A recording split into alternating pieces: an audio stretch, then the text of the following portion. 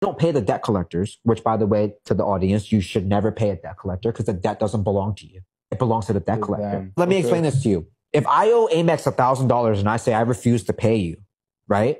And they sell my debt to ABC Debt Collections Company, LLC. The debt doesn't belong to James Jang anymore. The debt belongs to ABC Debt Collectors. Why should I pay a debt that doesn't even belong to me anymore?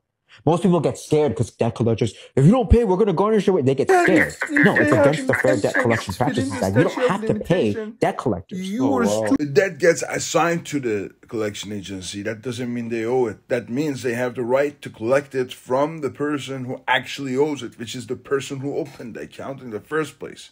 And if that debt is still within the statute of limitation, there's a good chance the collection agency collecting it has a law firm, or it's a law firm, or is a law firm, and they count on people not responding, so they get a default judgment against them. This information that you're putting out there is going to hurt somebody, okay? And as far as the FDCPA violation, that they are in violation of FDCPA, as long as it's within the statute of limitation and they have the intentions of suing your ass, they can sue you, man. And if you don't respond to them, they will just get a default judgment against you. I don't say pay, I say fight. But don't lie for likes.